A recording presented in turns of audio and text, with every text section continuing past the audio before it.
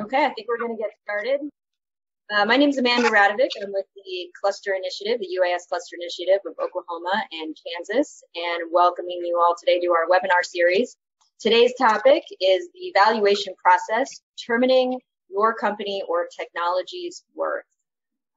So we have several special guests, and for this webinar, we have a special guest moderator, Michael Tharp. So thank you, Michael, for being our moderator today.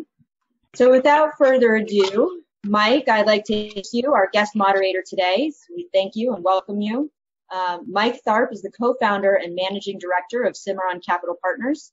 They've been investing in private equity and venture capital funds on behalf of institutional clients since 1993. Mike specializes in creating and managing diversified fund-to-fund management programs that meet both financial and strategic objectives of investors. So Mike, you and our panelists today have a lot of experience in valuations. We're really excited to have you. So I will turn it over to you and tell us more about yourself and what we can expect to hear today. Okay. Thank you, Amanda. We enjoy being here and helping with a cluster initiative. We will have just a little bit more about Cimarron Capital. We've been in business since the early 90s. We did our first deal in 93, as Amanda mentioned, and we primarily build fund of funds on a diversified basis for institutional clients, and those are typically states. We will have two panelists with us today. One you can see on the screen, the other one you can't, but we have with us Mike Kraus, and I'm going to ask him to introduce himself. He's going to be covering 3 of the 6 topics that we've got for this 1-hour session. And then we have Emmanuel Martinez, and after Mike introduces himself, I'll ask Emmanuel to introduce himself, and he will be covering the other 3 topics, and we'll rotate back and forth. With that, Mike Kraus, if you'd introduce yourself, please. Hey, thanks, Mike. I'm pleased to be on the panelists today. Pleased to be helping out the UAS Cluster Initiative.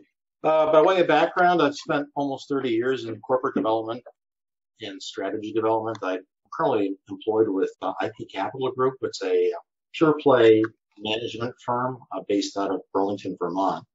We typically work with small and mid-sized firms on their intellectual property strategy planning, and or occasionally we also get involved with investment theses, where somebody's looking to put a bunch of money into a company and want to understand what the value of underlying enterprise is. So we use a variety of different techniques.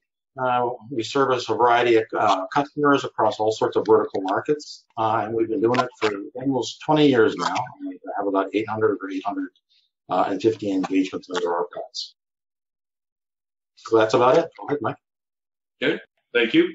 Emmanuel, if even though we can't see you, and if you'd introduce yourself, please. Oh, thank you very much. Amanda, thank you for sponsoring UAS, and Michael, thank you very much for being the moderator. I'm Emmanuel Martinez. I'm the General Managing Director for Green Hills Capital Partners, Green Hills Ventures. We're a private investment holding company.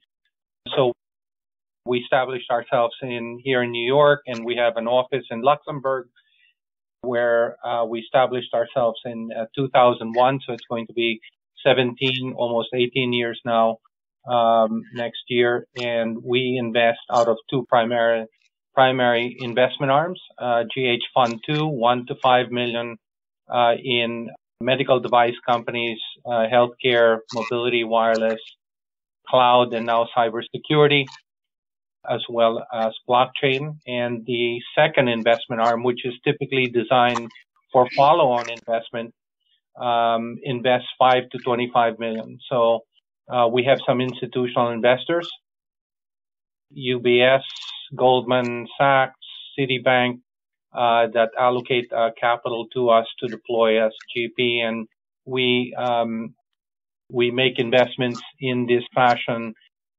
using what we call milestone investing approach.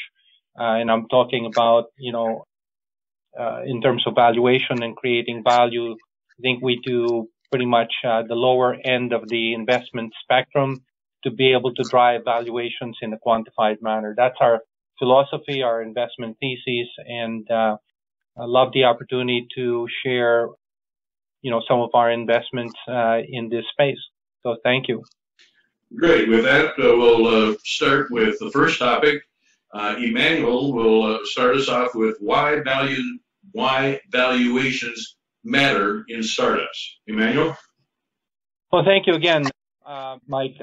So this is a white paper that we co-authored along with Costello. And one of the things that we talk about is valuations, particularly because we're not a venture fund and not a big one, at least, that you would see in Silicon Valley. But we do make investments. And so we happen to focus our efforts in the A round investment, which is somewhat the lower end of that spectrum. And so valuations to us matter in two senses. One is if we're investing in, startup companies, knowing that there's going to be follow-on investment, then the driver for us is how to quantify and increase the enterprise value of the company, not because we've poured money into it, but because of the fact that the companies have been able to meet certain milestones.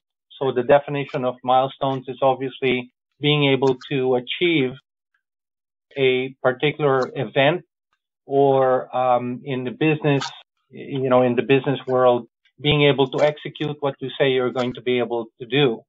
So we have a couple of examples here that talk about the difference between deploying capital in the A round or seed stage into a startup and how we put some discipline into those companies so that, the more traditional venture capital firm, and I believe there's one graph here that you'll see that talks about, kind of the Death Valley. We look at that space and say, well, how do we, effectively increase the returns on a lower exit versus deploying so much capital so that we have to look for the $500 million investments, which essentially is very far in between. So that's essentially what we talk about in general terms here. There's a lot of specificity and examples that we could go through, but in general, that's kind of the space that we tend to excel in.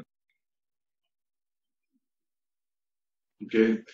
That's the valley of death that Emmanuel was talking about. Mike, if I may, I'm sorry. I just want to be able to commend, Mr. Krause for this graph, because it is a depiction of what a lot of startup companies fall into, this whole valley of death. And I think it's a great graph. What it seems to indicate is while the company is not cash flow positive, it falls under this development stage where there's a lot of potential for failure. So you'll see a lot of losses. And once it hits that inflection point, two things happen. One is the increase in value because they've been able to demonstrate going from cash flow negative to cash flow positive, but also scale, replicate what they've been able to do, and be able to attract much more smart capital for greater valuation. So that's what I just wanted to add to this graph. I think it's a great graph. Mike, any comments on this section? Other than it's a great graph? No, I mean, Emmanuel paints out a pretty important, set of issues. Why would an investor put cash in?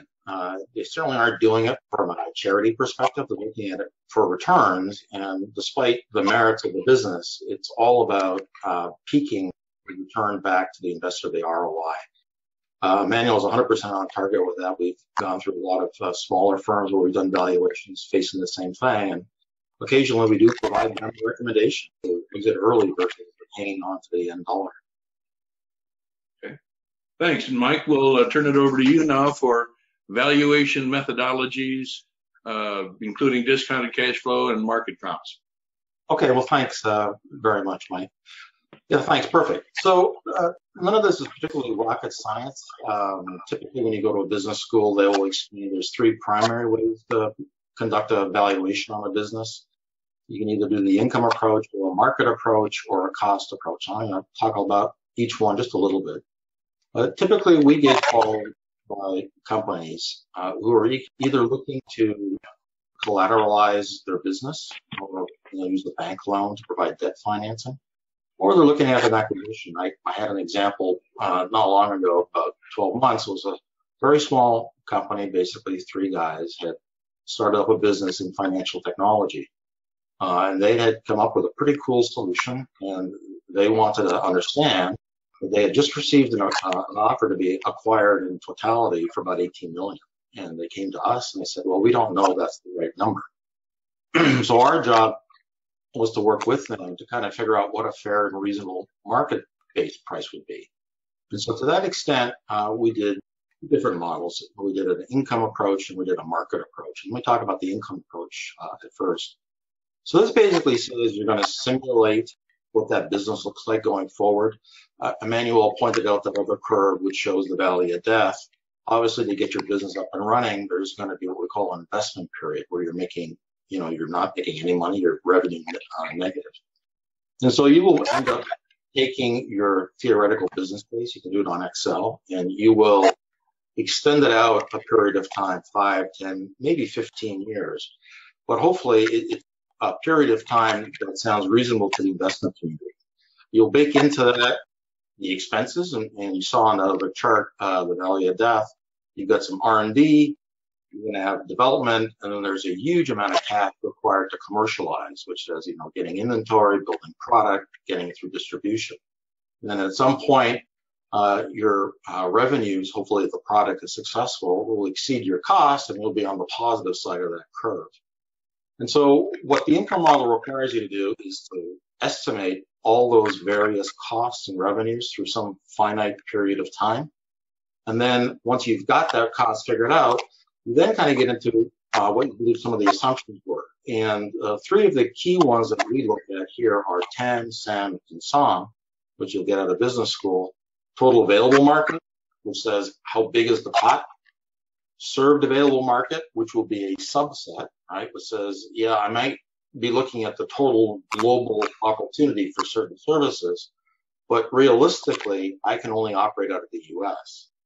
And then the third, which is another subset from SAM, now talks about the true market you can obtain, or that's what the O stands for, and so on. And so you begin to segment the markets. You begin to look at truly what your revenue opportunities will be. And then you begin to, what I call, derate them with competitive or substitute products. You have a look at how efficient your distribution channel will be, how long it's going to take you to get to market, and then we apply a discount rate or a risk factor. So getting back to the example I had started with, the financial tech piece, this was a small firm, three guys, had some pretty cool technology. They were playing in the credit card space, and specifically, they had a technology that would disintermediate the banks. And so rather than the banks being the clearinghouse, they had a way to do it peer-to-peer through cell phones and encryption, that kind of stuff. So when we were looking at their business case, they had a huge market. Their market was, I can't recall exactly how many transactions, but we're talking trillions of dollars every year flow. And if they could acquire 1, 2, or 3% of it, that would have yielded millions and millions of dollars of potential revenue. And so we went through that model a couple of times. We had to look at what the products look like along with distribution channel. So let me just draw that story to a quick close. The distribution channel was key because the offer they had reached for 18 million was from an equally small firm, probably more than three guys. They had about 30 people. But they didn't have a lot of brand equity. They weren't well known. And so, their ability to move this company's product through their channels was limited. So when we got back to them, it took us about 4 to 6 weeks to figure out what the value was on the income approach. We gave them good news, and part of the good news was, well, that $18 million is about right for the person who offered it to you. But we said, we think you're missing a bigger pot here, which is about 105 million. And the primary reason is you would be more attractive to somebody else who had a larger distribution channel and a bigger name. And as a result, you get about a 5x premium versus what this guy offered you at 18 million. So, one of the key things when you're talking about these income approaches is making sure you've got a clear line of sight as to what your revenue opportunities are and what the risk factors are. The second approach we go through, and we actually did this for a small financial technology company, is a market comp or comparables, which basically says, okay, for a company who is similarly situated in a similar market with similar products, what would they get? And so the trick here is trying to find enough comparisons out there. Certainly for smaller companies, it's tougher than the bigger companies where, there's well-known factors and there's a lot of press around it. But the key thing here is to recognize that when doing the comps, no two companies are ever going to be alike. So you're never going to go find a company you can say, I look like one of those. Invariably, what ends up happening is you will look like a company, 3, 4, maybe 5 different companies, all of who have bits and pieces of what you look like. And then the finesse here is to try to come up with a way to synthesize a comparable based on these other comps that are out there. And the key thing is trying to understand what the perspective is of the potential buyer.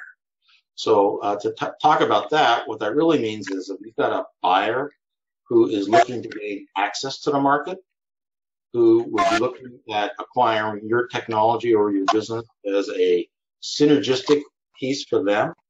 They're going to be looking at it quite a bit different in terms of valuation versus if it's a seller, and I hate to say this, but a seller looking to take you out of play. Potentially it's a competitive play. They see you disrupting the technology. They want to make sure that, they'll acquire you for a different reason. I think the transaction we were pursuing, it was in the healthcare market. It had to do with embedding sensors under the skin for glucose detection. It was an interesting, we had some great technology, a lot of it was patented, and we received an offer for one of the larger firms out there. And they saw our technology as being very disruptive. And so they made us an offer which we considered to be substantially undervalued. But our best choice was actually to take this health technology forward, and we would have had to go spend another $30 million on phase 3 and phase 2 clearances for the FDA. So what ended up happening was we took that offer. The buyer really was only interested to submarine the technology, and unfortunately, we didn't get top dollar for that. So, one of the key things is making sure you're being very realistic about these market comps, and that you're looking at them from the perspective of how the seller wants to see it, not necessarily as you believe it should be. And then the last approach down here is the cost approach. Not sure if that's necessarily applicable to a lot of you out there, but basically the cost approach would be, what would it cost somebody else to reproduce what I am offering? And so typically you'd have a look at R&D costs, you go look at investment to get products developed, potential distribution partners.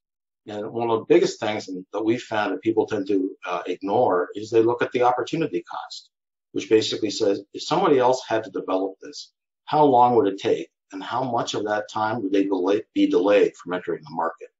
So you have to allocate a certain amount of value associated with market access and being timely in terms of getting to the market. So the net answer here on valuation models, not one model is the perfect solution. We will always use 2 models and try to triangulate on what the right approach is. And then invariably, there's always going to be discussion on assumptions. When we are doing our cash flow analysis and when we begin to do discounting the forward cash flows, a lot of people think about, weighted average cost of capital, which is great, right? Which talks about, I'm going to make an investment in this particular technology or this particular business. How would I compare that investment to another investment I would make? And people always go look at their cost of capital to help them make that decision. When we're doing it, we're very much more focused on the technology side. We get the market risks, we get the risk associated with poor execution. But the piece we look at is especially relevant for early stage companies, specifically early stage companies who are coming out with a new technology, is what we call as technology risk, which layers on top of your discount rate. I'm not an expert on this. This is kind of well known in the field of valuations that we work in. essentially you're going to have your cost of capital, which might be 8, 10, or 12% based on where the market is. But on top of that, you have to look at how risky the technology is. And the bottom of this chart kind of gives you some simple language to kind of understand that. So as an example, if you're looking at a new technology, but it's really well known, everybody's figured it out, it would be a substitute technology for existing markets, well, that's going to be relatively low risk.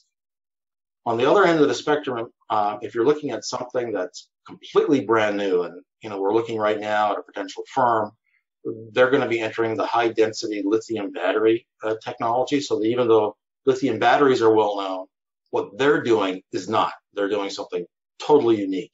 And as a result, for them, is going to be a new tech, new products, unproven, high safety concerns. And so as a result, they'll be on the opposite side of the technology.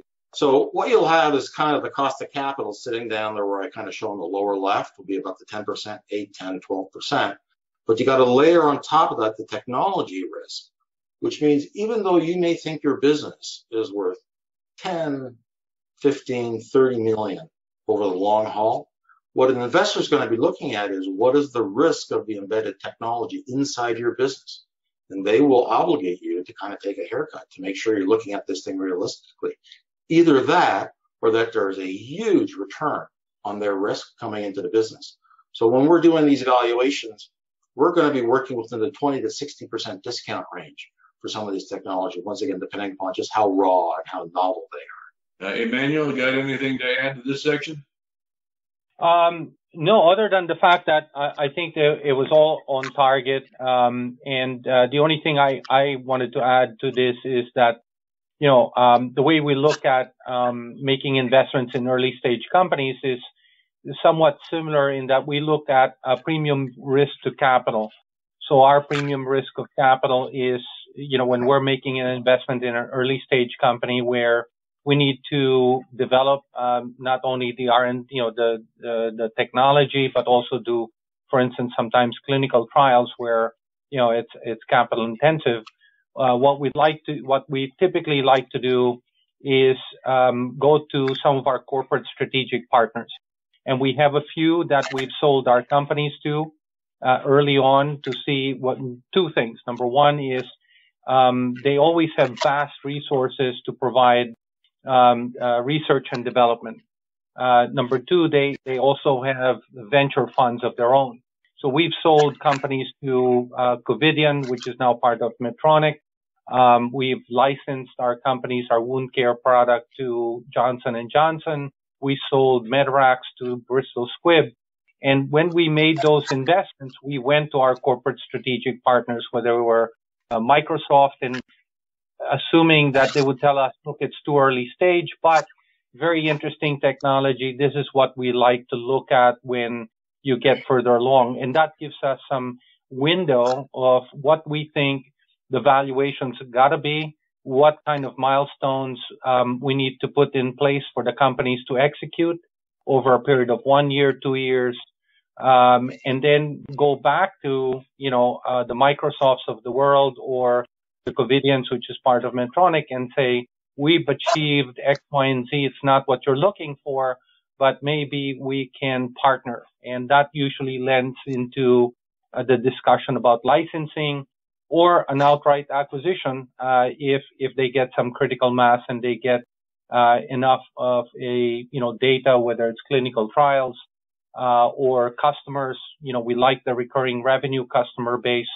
So we try to model most of our investments in that recurring revenue, if you will. So in terms of mitigating some of the risk, I think part of our tranche investment approach dovetails a lot about what we talked about here with regards to managing risk, because you're never going to be able to mitigate risk. There are so many outside forces other than doing the economics and coming up with financial models, because that's all in the future. What we try to do is figure out what the near-term, premium risk to capital, and how do we get the company from burning cash to a cash flow positive or break even, where we see valuations exponentially increase. And that's typically within, 2 years, 3 years, sometimes 4. We've got portfolio companies going into the 7th, 8th year. And at some point we need to either put more capital into the company or get them into one of our strategic partners. So I agree. I agree with a lot about this kind of adjusting cash flow and discounted cash flow and premium risk to capital in early stage companies. Thank you. One of the ways to avoid pinning a particular value on a specifically early stage company is the use of convertible debt. Emmanuel, would you take us through a discussion of the pros and cons of that? Sure. We see a lot of companies coming to us with quite a bit of liabilities on the balance sheet. So we are very financially centric, focused investors. So we look at the balance sheet, we look at the paid-in capital, we look at how much the company has raised, and more importantly, we look at intangible, tangible assets. But I'd say 7 out of 10 companies come to us with some form of debt on the balance sheet, and it could be from founders' capital going into the company as a convertible note. Sometimes it's a combination of a convertible note given certain hurdles that the company, will meet. For instance, the next round of financing, which is our round, A round, and then it automatically converts with some kind of a discount. Or in many cases, depending on the financial situation of the founders or the investors, they want to get paid back. So what we do is whenever we are looking at liabilities on the balance sheet with extraordinary outstanding debt, we put in together a sidecar, what we call a sidecar. And the sidecar is essentially designed to eliminate a lot of that convertible debt by either paying it off or giving them a discount to convert into our A round. And we bring in some of our private clients on the wealth management side, mostly family offices like us. And we put a pool together of investors that might, essentially address that convertible net so that we can convert it or pay it off. And so once the balance sheet is clean, then you don't have that premium cost of capital that essentially is in the earnings that have to be paid for either accrued interest or deferred interest. And obviously the debt to equity ratio is much better, and the company has less things to think about other than focusing on the business and using our capital to grow and develop their business further along without any issues with regards to liabilities on the balance sheet other than maybe payables. But convertible notes are a little bit of a tricky situation because they come first in line before the equity. So we have to subordinate to debt holders. That's just the pecking order that we live in, the world we live in. So we try to clean it off so that, again, we have a much better threshold in terms of not only execution, but also be able to increase the value of the company without having so much debt on the balance sheet. Debt also can mean bank debt. So I just want to talk a little bit about the difference between convertible notes or redeemable notes or debt. There is a bank debt that some companies go to, and we use that as well, not as an investment, but we bring in some of our institutional partners to be able to look at a company and provide some form of credit facility. So let me give you an example. For instance, with Medirax, or even with Info Crossing, which we invested in, once they got to the point where they were executing and they were getting purchase orders for a particular project, and the particular project could be 2 million, 3 million, 4 million over a period of 1 year, then we look at what would that piece of paper in the form of a purchase order or a letter of intent or licensing mean in terms of going to the bank and getting a credit facility against that. And so we've done that at least 4 or 5 times, where we bring in one of our corporate strategic partners or one of our institutions that's willing to provide the financing. We did the same thing with CVS. We did a private label service agreement with CVS, where they private labeled one of our products, which is a combination of bamboo and sugarcane to make paper. So things like toiletries, paper towel, toilet paper, napkins. We created them out of bamboo and sugarcane as opposed to trees. So very sustainable, eco-friendly. And we got a purchase order from CVS, which is one of our corporate strategic partners. And instead of, having to put our products on the shelf, they decided to private label it under their own brand. So all we have to do is just basically drop ship, the products in 3 different major locations at CVS, and we got paid on the purchase order. But that purchase order was more than what we were willing to finance. It was about $5 million that had to be done, paid within a very short period of time, about 45 days. And we went to a bank that we have a relationship with, and we got a credit facility for, I believe it was $8 million. So we used it to draw down and pay the manufacturers so that they could wrap it, put it into containers, and drop ship it with that purchase order. Because CVS is a good brand and good paper in terms of rating and risk for the bank. So there are forms of liabilities that could help companies. You just have to pick and choose which ones I think suit best depending on the stage of where you are. If you're getting purchase orders, you have to evaluate whether it's worth the equity for the investment, because at that point maybe we do a bigger round but a higher valuation, or we go to bank financing and just pay it off, then recycle that. So we've been able to grow on those two different trajectories, depending on where the company is. Thank you. Mike, do you have anything to add regarding convertible debt? Well, specifically on convertible debt, that's a little bit out of our headlights in terms of what it is that we do. Although having said that, we do partner with a variety of other investment firms who work with the small companies we bring forth to them who are looking for investment. A variety of mechanisms, the way Emmanuel highlighted, we use a variety of mechanisms that best suit the stage of where the company is and what their longer term needs are, whether or not it's debt financing or it's convertible debt or something else. One of the key aspects that I've come to understand, certainly from some of the smaller firms looking for investment, is what does the strategic landscape look like? Or in other words, who would likely be a good investor for me that can bring to the deal more than just money?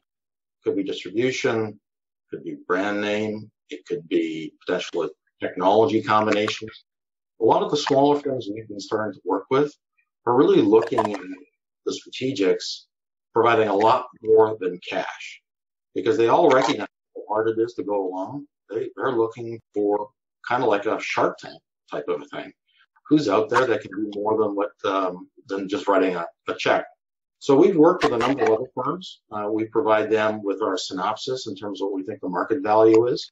And then what we'll do is we'll offer them what some of the intangible value would be from the strategic as well. That gets baked into it. And then you kind of got a couple of set of different numbers. You got it with a strategic and without. And it becomes an interesting conversation at the table. They're trying to paper the deal and figure out what goes next. So that's kind of the extent of our financing. Thank you. In terms of understanding where your technology fits in the marketplace. Mike, will you talk a little bit about the intellectual property aspect of valuing a business, please? Certainly, will do. So this is a hot topic, certainly in the space that we've been operating now for the last 2 years. The basic issue is when you kind of look at where the U.S. has been over the last half a century, right? After World War II, the U.S. was a powerhouse for manufacturing. And then after that kind of peaked, we became very much more service-oriented. And then we caught wind of the fact that you got offshore services. And so then we transformed into a technology economy. And I'm happy to say the U.S. continues to clearly dominate in technology. But one of the things that underlies all this technology, it's not the hard assets about what it is you produce that's valuable. It's about the stuff you know. It's not about the hard assets. It's about the knowledge embedded in the company. We've got lots of examples. So for those of you who are old enough and remember Alan Greenspan, he coined a term back in the late 70s, early 80s, that intangible assets were like 65% of the enterprise value. In a recent study that was done just a few years ago, that number is no longer 65, it's now 80%. In fact, I tend to think it's higher than that. I think it's closer to 85 or 90%. So one of the key things when we're going in on evaluation for a small startup is you don't have a lot of assets. You don't have a lot of stuff, that I can pick up and carry to the bank as collateral. So we're trying to really assess how much value is apportioned to the knowledge embedded in the company. So what we're looking at when we're going in to do a valuation on a company is we're trying to understand how much of what you do on a day-to-day basis is valuable. Or potentially another way to go look at it, if your competitor knew what you do on a day-to-day basis, what would they consider it in terms of value? And so you've got some examples here on the right-hand side. You could be talking about functional specs for your service or your product offering. You could be talking your roadmaps that are 5 years out, which are tightly guarded and very, very secretive. You could be talking operational know-how. We were working with a small firm out of Princeton. This was about 8 months ago. They had just been acquired by a very large semiconductor firm out of Europe. And the semiconductor firm asked us to go in. And they said, we just bought this company. They've got some very interesting technology related to consumer electronics, specifically smartphones. And we want to understand what it is we actually bought. And so they asked us to go in and do an audit on their intangibles. And they didn't have a lot to show. They had some notebooks. They had some spreadsheets, some other stuff. But what we found out was they had a very specific methodology for doping the semiconductor.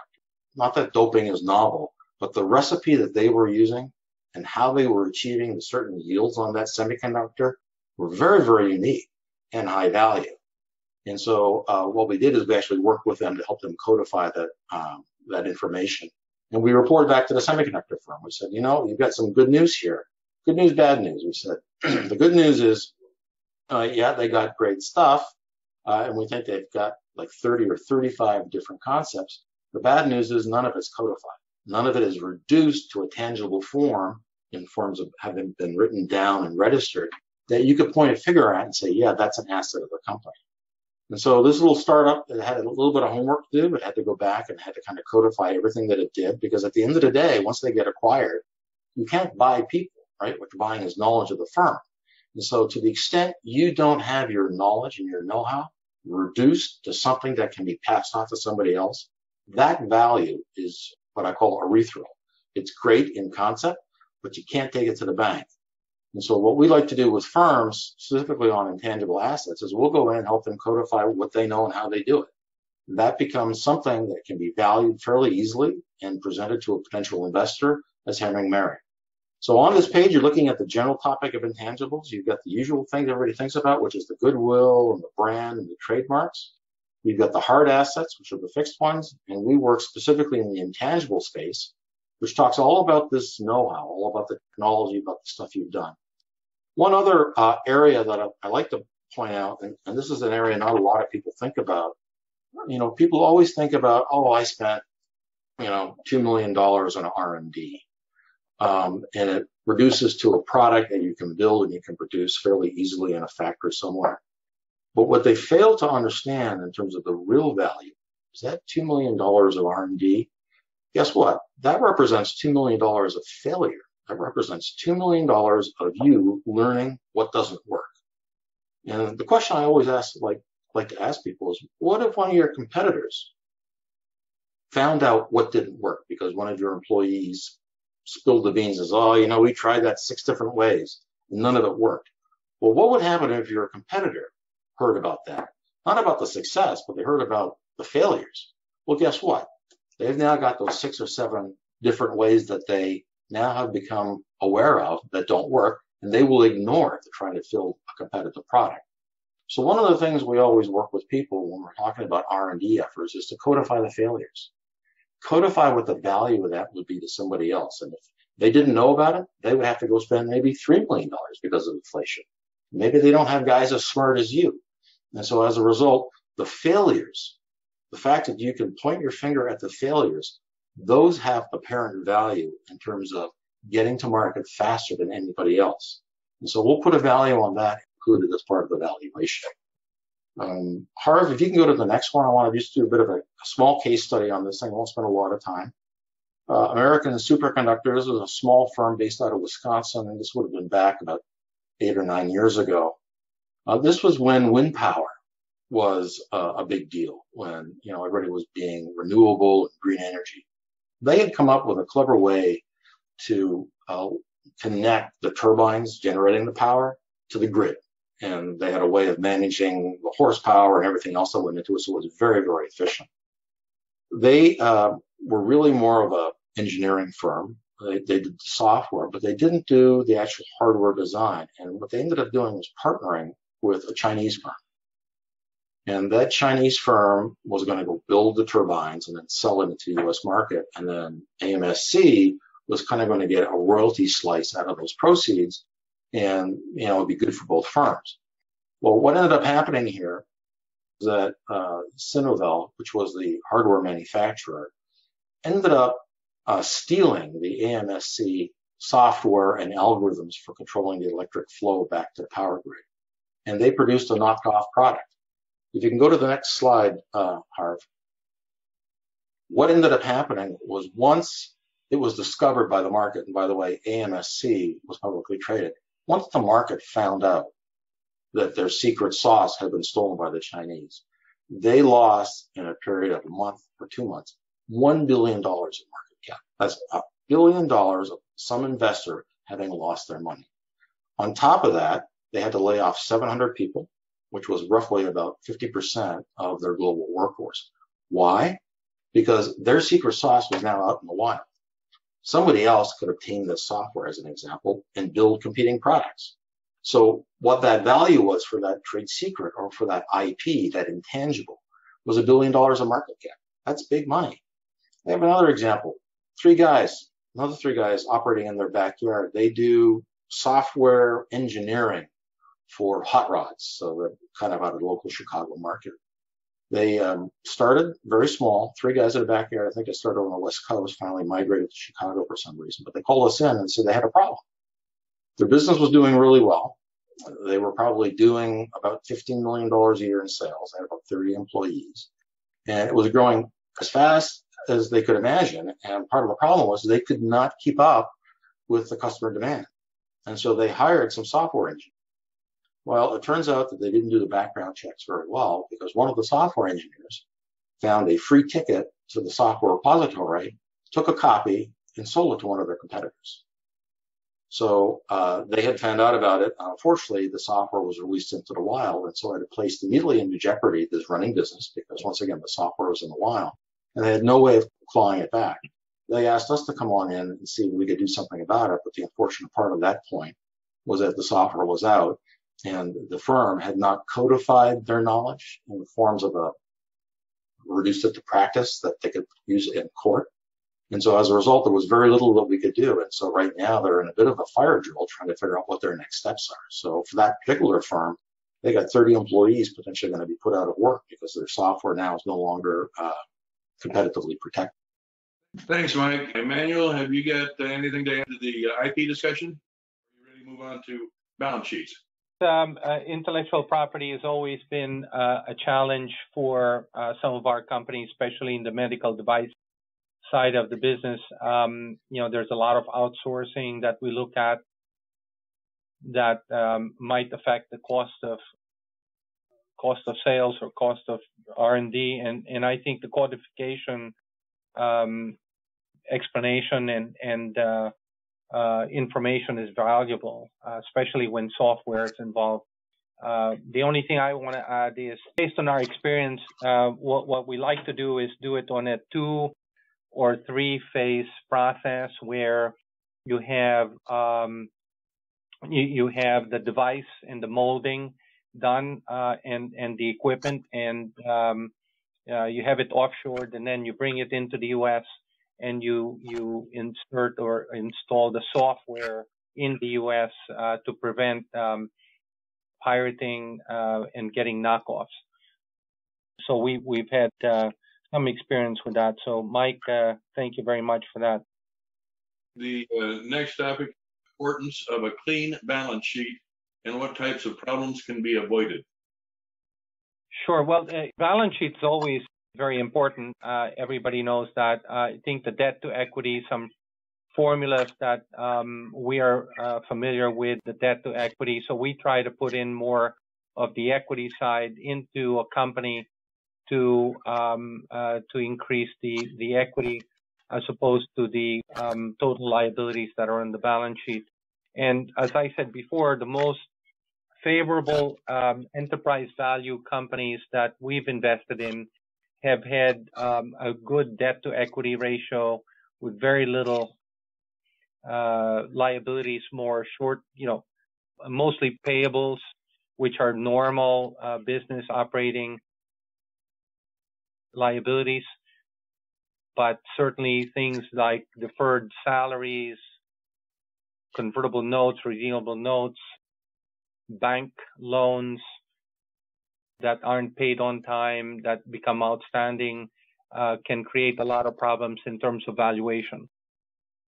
So anybody coming in, whether it's our B round, C round on the wealth management side, putting in 5 to 20, look at that and saying, okay, how much of my first investment tranche has to go out to paying all those liabilities? So we call that paying for past sins. And there's always a premium cost of capital for that. We're coming in to stabilize the company, stabilize the balance sheet, and paying for, things that, just happened, and we happen to put our investment capital towards paying some of those liabilities, which are immediate. It just goes out the door versus being invested into the company for R&D, for sales and marketing, for G&A, for salaries. So we believe that having obviously an ideal clean balance sheet is the best scenario for increased valuations or enterprise valuations. Thank you. We've got a question that came in. What is the preferred corporate structure for taking on private capital partners? An LLC, a C Corp, or an S Corp? And I'm going to toss this one to Emmanuel. Sure. The preferred is a C Corp, right? And it all depends on what stage the company is in, and understanding who your investors are.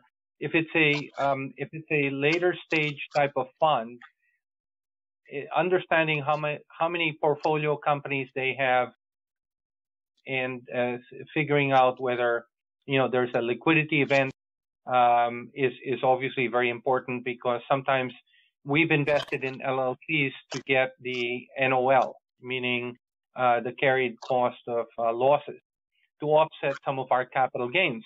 But that doesn't happen very often. So the best structure is really a C Corp. The most favorable is obviously Delaware. We've seen places like Texas becoming, very tax efficient. Florida is another tax efficient state where you can have a C Corp. But the most favorable is Delaware, primarily because of jurisdiction and universal law. Okay, thank you. Mike, let's toss it back to you for sources of data for evaluation. So there's no particular set number of sources we go to. When we're looking at a particular business valuation, it really depends upon what they're in. You know, Emmanuel's talked about healthcare or Medicare. There's a variety of reports available for there. I've got a couple here listed on the page. I always like best the ones that are free. Hopefully, we sometimes get the client to provide it because they're closest to it. Of course, the complications when the client provides it, they tend to only give you the reports that are golden and in the sun. They never give you the reports that show a market that's got troubles. But we'll generally use multiple sources. There was a valuation we just completed recently on stem cells. We used about 17 different reports to triangulate. The reason being was their application of stem cell therapy was very unique. No market currently existed for it. They were going to make it. And so we kind of, as I said earlier, we kind of had to synthesize what that looked like. And so we took data points from a variety of different sources. You can buy market research reports. They're not cheap. They're high quality, but they're not cheap. I would tend to think for a startup organization, they'd be pretty tough to justify in buying. Perhaps you can get a little bit of relief from the investment bank that might insist on, providing it or acquiring it. Obviously, the other stuff that's free is the internet, but with the internet, as we've heard, you've got to be very discerning in terms of where you get the information from. Other places that I've gone to is U.S. Census Bureau tends to provide really good detail on population growth rates. They don't necessarily provide a lot of stuff on the specific markets, but you can obtain that through SIC codes, standard industry codes, or NAIC codes that can help you drill into some of the specific market segments you're interested in terms of potential growth, number of companies in play, what are the typical take rates for various products. And I just put down for grins here, there is one site that I've used multiple times. You can't say it because it's a bunch of abbreviation, DQYYDJ, where they provide a library of calculators that helps you calculate a variety of economic indicators, which I've used before to build market representations. For whatever reasons, they offer it for free. It's very, very specific. Unfortunately, the content's kind of narrow, but for the purposes we've been using them for, they're more than adequate. I think the key thing, Mike, you want to understand here is when you're using these sources, you cannot rely on one source. In fact, as I said, one study we did was about 17 different sources. Unfortunately, each one of them pointed to a different direction. So the art with that particular deal was trying to get them to link together, that it would make sense. And, it's got to pass the common sense test in terms of the numbers you add up to. Lots of sources out there, really only limited by your creativity and ability to go find them. Thank you, Mike. I would like to personally thank Mike Krause and Emmanuel Martinez for volunteering their time and sharing their expertise with us. Okay, folks, again, Mike, Emmanuel, thank you very much. And feel free to download the information here on the website.